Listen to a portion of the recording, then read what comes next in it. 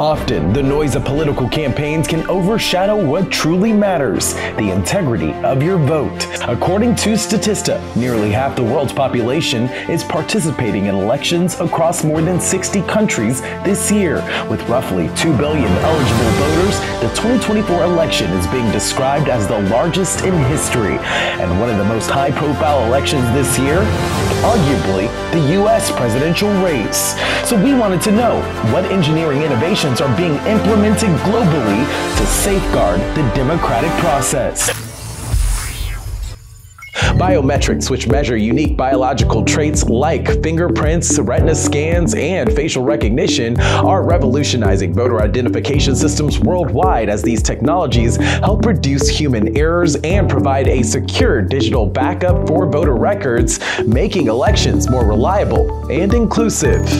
In many countries, particularly in regions with developing infrastructure, biometric voter IDs are helping to bridge the gap by ensuring that everyone, regardless of literacy or access to resources, can participate in elections. This technology provides a secure and accessible way for voters to confirm their identity, even in challenging environments. Biometric technology also allows for the creation of comprehensive voter registries that can follow citizens throughout their lives, ensuring that even those who lose or damage their physical IDs can still exercise their right to vote. During voter registration, various biometrics are captured and recorded to create a robust and unique voter profile. The first, your finger.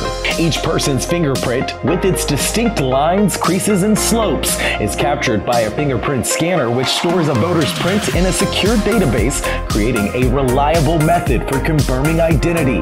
Next, your eyes. The retina is filled with a pattern of blood vessels unique to each person. During registration, a voter looks into a special camera that uses low-intensity infrared light to capture an image of a voter's retina, adding another layer of security to the voting process. Then there's your face. Everyone has distinctive facial features. Facial recognition technology captures those distinct features, ensuring that every voter can be accurately identified. Deduplication is the process of eliminating redundant copies of data by finding all duplications of biometric records. So if you have 10 million people who've registered to vote on various devices at different times, that information is fed into a centralized database. Intuitus is one company that invented a deduplication-specific algorithm that loads all biometric records onto a single secure server. Their software runs a filtering system like an industrial separation process, and in a few minutes, all duplicates come out like magic. Before issuing a voter ID, an authorized agency uses biometric data to check for duplicate registrations. A trained official then reviews and confirms any possible matches. This process is called adjudication. On election day, your information is scanned in real time against your stored biometrics, and confirmation is complete. Then it's time to vote. Biometric technology also supports inclusivity by enabling secure remote voting options, allowing people to vote regardless of their location or circumstances. Mobile devices are also enhancing remote voting and improving biometric security. Cell phone cameras are playing a key role in detecting fake faces or fingerprints, making biometric authentication even more reliable. Companies like Folio are already using this technology.